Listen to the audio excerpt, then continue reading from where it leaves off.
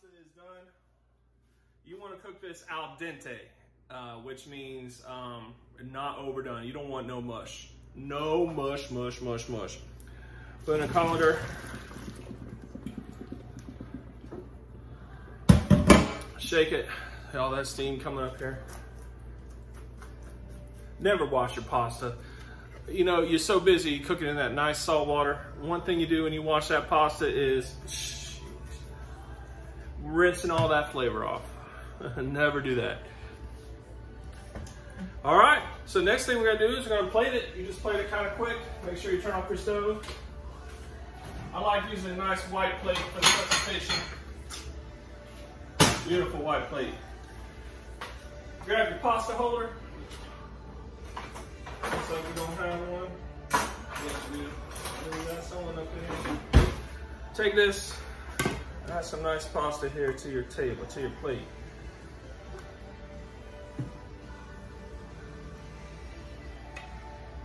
There we go. Nice plate right here. Nice, still nice and steamy hot. That's what you want. Nice and steamy hot. And then you take your nice sauce here. Let me just, hey, I gotta demonstrate this sauce. This sauce here. You see that? Just take a little bit of the top right there. It's a nice clean spoon. You take that. Let me taste it. Oh my gosh. You just, the earthiness of the mushrooms are coming through. Nice hint of salt. The nice meat coming through. Just, oh, the garlic, I got a little piece of garlic. Let me tell you. Oh, you can even have a little hint of that Worcestershire. If I cannot tell you more enough, you gotta try this sauce. I know it's easy to just, you know, go with the bottle, but you know, just treat yourself. Treat yourself to something nice every once in a while. All right, so next thing you do is just put the sauce up on here. Oh yeah, get you some nice helping of that. Don't be shy. Don't be shy. Don't be shy. Oh yes. You know, I gotta try this meat sauce a little more. I got to try it a little more. I don't know, meatballs are nice. They're a lot of work. If you really want to treat yourself, you do that. And then I like to do this a little special. You always get you some nice Parmesan cheese. I know this isn't the nice stuff. Put a little bit of that on there. Woo! Woo! Now you can add that on with your sauce too. And then I also got, not bad. Always gonna get a little mozzarella on there too.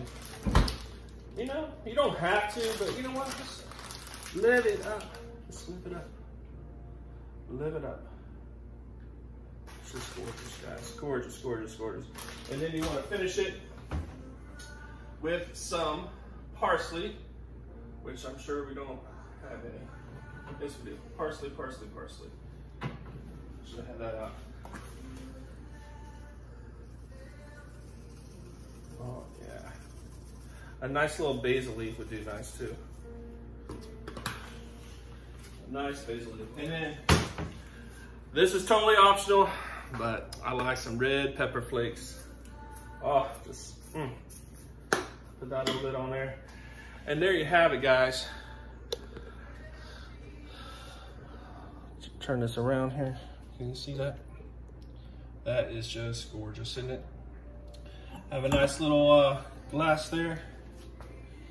And there you have it. Probably one of the best sauces I've ever made. Oh, I forgot this too.